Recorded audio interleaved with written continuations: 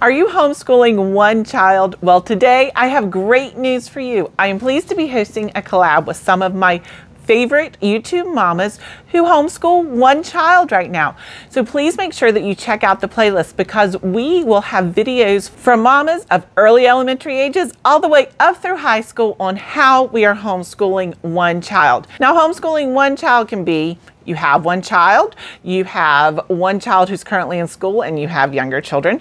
You have multiple children, but only one of them are being homeschooled. So for you mama who is homeschooling one child, let's chat about it. Homeschooling and only is different than homeschooling multiple children. It just is. Now, many times when I make videos, I like to ask my husband or my daughter what their opinions are. I mean, my husband is what I call the principal of our homeschool. My daughter obviously is the student for homeschool, and so I wanted to take what all of us feel and really put it concisely into this video. Well, when I asked my husband, what do you think I should say about homeschooling one child? He said, well, all of your videos are about homeschooling one child. And they really are, because I share our perspective on how things go with us as having one child. Does a curriculum work for us? We have one child. So as much as that was not an answer that I wanted, it really is a true answer. So all of my videos are about homeschooling one child. It's about our homeschooling journey, and we have one child that we're homeschooling. When I asked my daughter what she thought I should say about homeschooling one child, she said, say it's awesome. Okay, according to her, it's awesome. Well, there's their feedback. But now let's talk about the notes that I have for homeschooling one child and my experience with it. Now, these are the types of videos that I am a little bit less comfortable with, so I just grabbed my handy dandy water bottle and we're going to do some chatting, and I hope that this is helpful to you. If it is, please make sure that you let me know down below, because I really want to put content out that is helpful to you. I would say one of my biggest struggles with homeschooling an only child is to get her to try harder, to get her to do her best, what I know is her best, what I know she is capable of. And I think some of that is because my daughter is a very competitive person, but she has no one to compete with.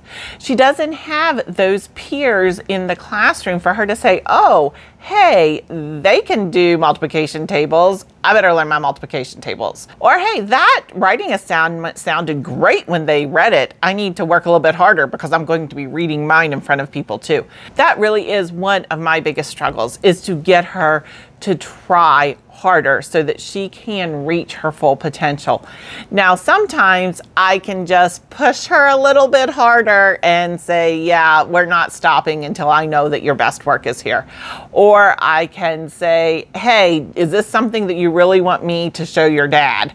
Or something like that. I don't really like doing that, but sometimes it is necessary for me to just push her that little extra bit to get her to where I know that she can be. Now, in the past, I've also made things a competition to motivate her. When we were going into fourth grade, in third grade, she knew that her multiplication tables, for some reason, in fourth grade, she forgot them. And we were struggling so much with these multiplication tables. And I finally got to the point where I just said, we're moving forward. But I didn't only say we're moving forward.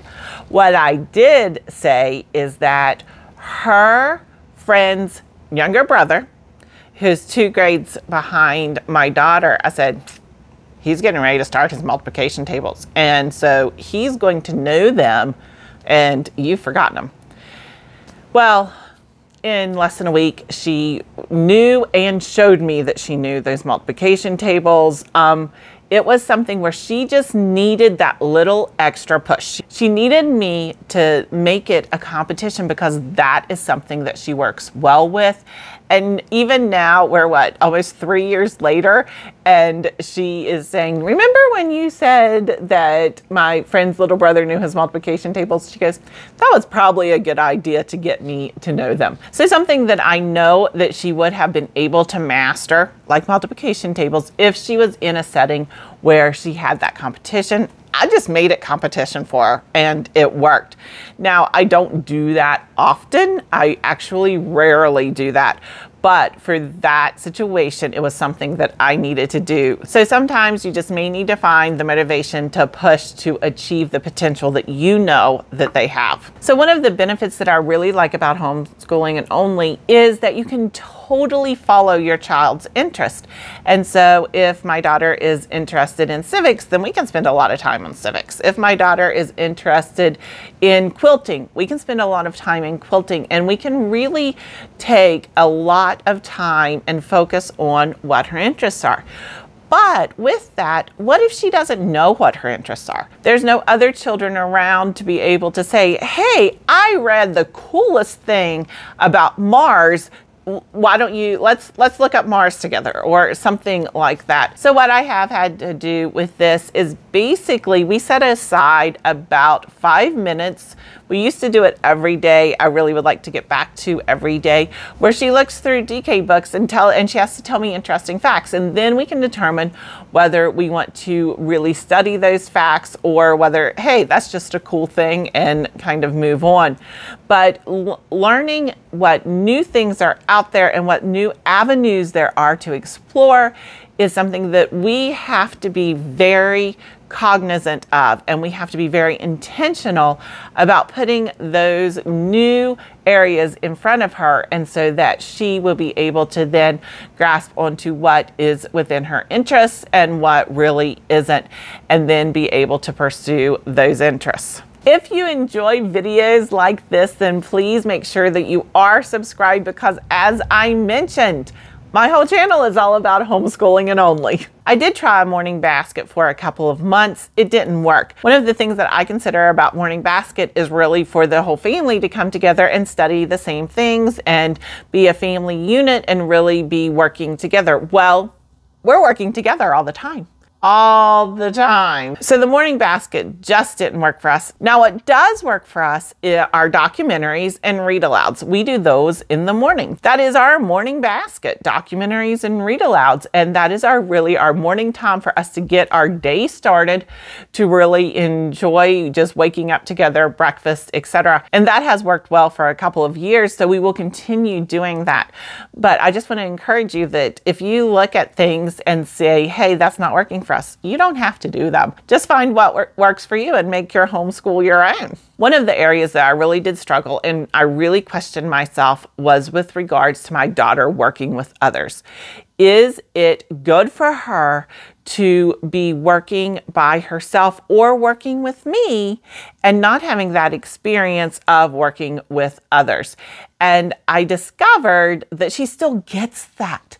She's on sports teams. She has to work with others for that. She still gets that. She still has friends, and she learns how to work with them to do fun things when they're together. And so she still is getting that group work of working with others. One thing that I'm really focusing on is debate, because I want her to back up her own ideas. And when she and I are discussing history or discussing science or discussing literature, it is so easy for her just to be like, Mom, what's the answer? Versus being, I think this and this is why. And when we have those conversations, I have to be so willing to let that uncomfortable silence carry on. If I ask a question that she is thinking about, I have to be willing to let that silence go longer than what I'm truly comfortable with for her to be willing to voice her opinion. Because she thinks I have the answer. She thinks I have the right answer. And so why does she need to really think about it? Because somebody's going to tell it to her. Well, I have really been growing and working on not being the one to tell it to her. On being, what do you think of this? Why do you think that way? And let her back up her ideas. Now, sometimes her backing up her ideas are me saying, hey, you need to go find some facts about that. Why don't you research it and then come back and we just can discuss it more. And sometimes it is just me being able to say, there's no right or wrong answer to this. I need to know your opinion and I need to know why you believe that.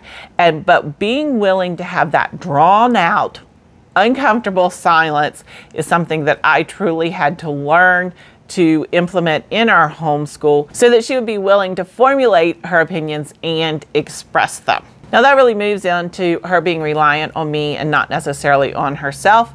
Again, she wanted, the right answers. What's the answer? Also, she wants me right there. And I think that that's one of the biggest tips that I can give you, and that is to set boundaries. There are times where you just have to walk away for the simple fact that you need to walk away. Not necessarily for your mental health, although sometimes for your mental health. Not necessarily for your relationship, although sometimes for your relationship. But sometimes you need to walk away just to give your child that opportunity to be by themselves in a room working on their schoolwork, working on whatever task they have, to just be by themselves doing it. And you can do that by saying, I need to put a load in the laundry. I need to go to the bathroom.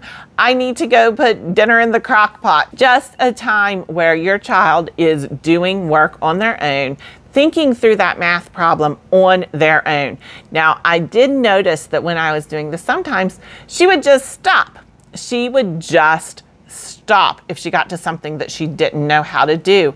And so we had to work on, you need to either skip over that problem and then we can discuss it when you get back. And then once we got better at skipping over the problem, we went to try it. Try the problem. If you don't know it and if you don't get the right answer, that's okay, but at least you tried it. Because think about it, if you went to public school, which I went to public school, you had somebody you could ask, hey, what did you get on problem 17? Hey, how did you do this? How do you spell something? And she doesn't really have that opportunity to say, hey, how do you do this? To appear, it's always just with me. My daughter is going into 7th grade. Wow. And I've noticed that throughout the years, what she needs has changed. And that is one of the beauties of homeschooling one child, is being able to focus on what they need at that specific stage. When my child was younger, what she needed is to go to the playground. And when she would go to the playground and we would meet whoever was there that day and, hey, this is my best friend. This is my best friend. And really what she needed was just to get out and go to the playground. And that made life very easy. We would go to the playground. It was wonderful. As she got older, her needs changed. She needed a homeschool group rather than just meeting best friends at the playground. She needed that group. And so we became part of a homeschool group. But with having that one child, I was able to focus exclusively on what does she need for this time in her life, and let's focus on it and let's make that happen. And that worked out really well. Something that I really do consider to be a benefit of homeschooling one child are your resources. Your resources of time, money, energy. You can focus these resources on that one child and really tailor the homeschool experience to that one child. That may mean that we can go on quite a few field trips just because our budget does not have to be as large for one museum, so that we can go to a number of different ones. Also, it means that the museums that we choose are specifically designated to fulfill an interest that she has, or introduce her to something that she doesn't know. So we can truly tailor the field trips and the experiences that we have based on what she needs or what she wants. Now, in resources, I said money, time, and energy. With money, time, and energy, I also want to say set boundaries. Mama, you need boundaries, because as a homeschool mom of and only, that means you are the friend, the mom, the playmate, the teacher, all of it. And so setting boundaries really will help your mental space, your emotional space. It will also help your relationship, because you really need those boundaries to recharge and to be the best homeschool mom that you can be. Please make sure you do check out the playlist, because I'm so excited to find the tips that homeschool mamas of onlys are able to give you. Also, give yourself grace and find a tribe. find someone who is homeschooling and only. Homeschooling and only is different than homeschooling multiple children. It just is. Just like raising one child is different than raising multiple children. It's just different. And there is sometimes this perception that homeschooling and only is easier.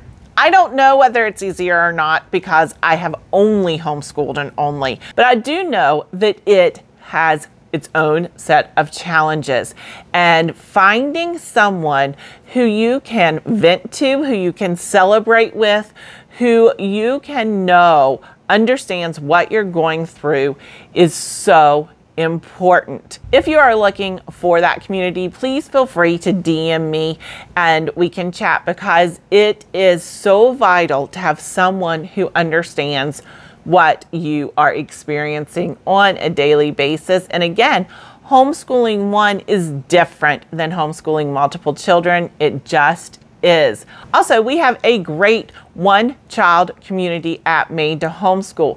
There are mamas of only children there, but there are also grandmas who are homeschooling one of their grandchildren.